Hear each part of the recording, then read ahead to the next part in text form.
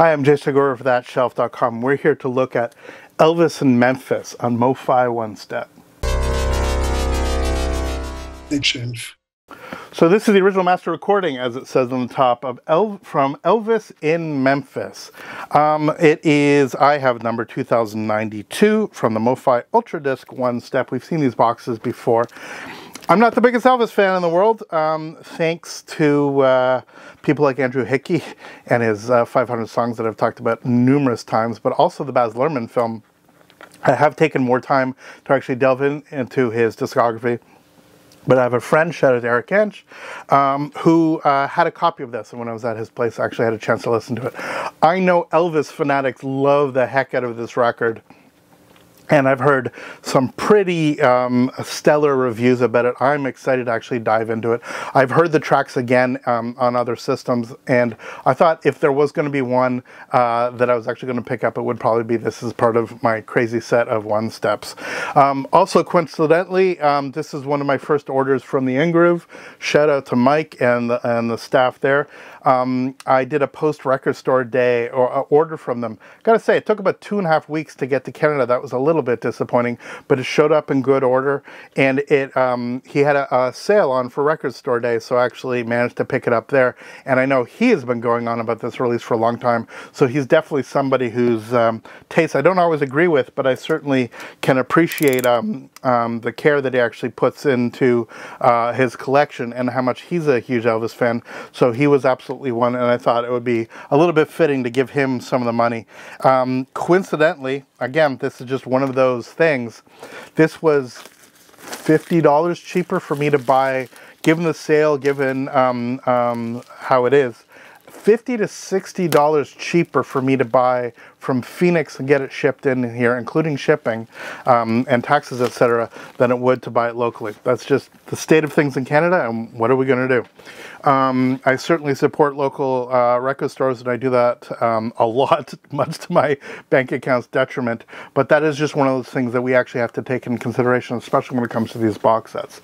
So, the outside, this is one of the old school full box ones. I'm going to keep the sticker and put it sort of on the inside. That's what I usually do.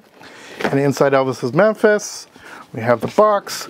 We have this foam. I would love to hear anybody on the comments or etc. I've yet to hear anybody that says whether it's a good idea to keep this or not. I know some of the older ones. I have some of the old Mofi, and the foam's sort of in place. It keeps everything together, but I am worried, obviously, of this disintegrating over time. I don't want this. If anybody has any sort of insight into this foamy stuff, whether they bother keeping the record, this inside their box, I would love to hear it. We have, oh, look at this. How nice. Usually you get a little, sometimes you get a sort of a 12 by 12 card, the one in the Simon Garfunkel. This is an amazing sort of publicity shot. And there we have like an absolute, sincerely Elvis Presley.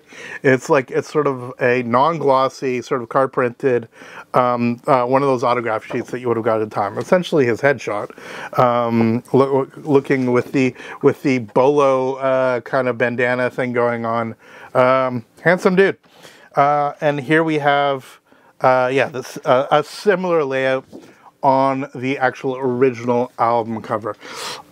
I've said it a million times, but it would be really nice if we actually got a proper tip-on type jacket like we do with the box sets from UH Core, etc. But this is the way that Mofi does it, is that you get a replica on a printed card of the original artwork rather than the original artwork itself.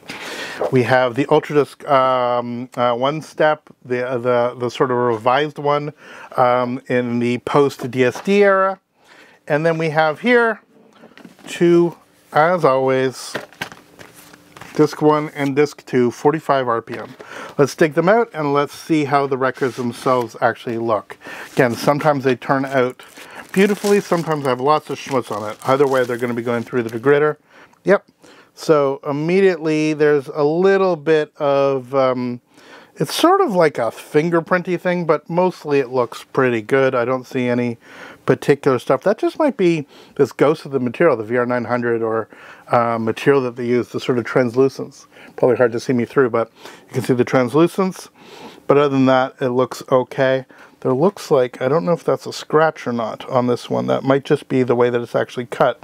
But, oh, it might be a hair. So we will see what's going on. But I actually have a mark here. That'll actually be good if I have an issue. I will be talking to our friends down south. And then on the next record, see, similar stuff. Open it up. Yep, this one actually looks a little bit more free of drama. I see no marking. This one absolutely looks perfect. So I'll throw this in the degrader. I'll give it a clean. I'll give it a listen. But yeah, there's my initial unboxing, my examination, as it were, of the From Elvis in Memphis recording. One of his, you know, big records, sort of a late career big record, and I'm looking forward to digging into this. For ThatShelf.com, I'm Jason Gorber. Thank you so much for watching. Please let us know in the comments about the foam, about anything, about what you think of this record, whether you're a big Elvis fan or not. It's funny because Elvis was absolutely the generation.